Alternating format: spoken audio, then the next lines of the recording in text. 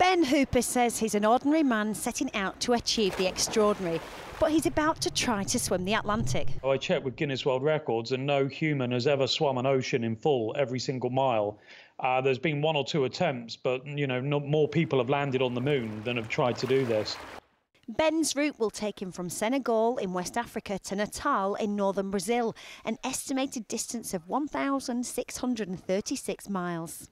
He'll have to contend with 20-foot waves, poisonous jellyfish and man-eating sharks.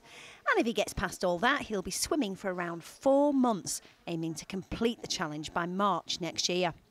At night, he'll be getting out to sleep in a boat, and when the boat drifts, it'll return to the same spot where he got out of the water to make sure that the mileage is spot on. I'll be swimming six and a half days a week, and we need to really be punching in between 15 and 20 kilometres a day. So that's the equivalent of 2 swim marathons every day. But let's get back to those sharks and how he plans to frighten them off. Well, you haven't seen me in trunks, have you? So that will probably drive them away for a start. So we have shark repellent, and it's basically rotting shark cartilage in a can.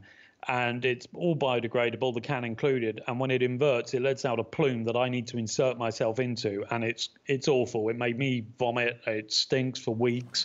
But it seems to scare a lot of sharks off. So how will he feel if he pulls it off? I may even just end up floating onto the beach and needing an ambulance. Who knows? But it is one of the last bastions to be conquered, and a proper traditional first. So I guess I'll be excited.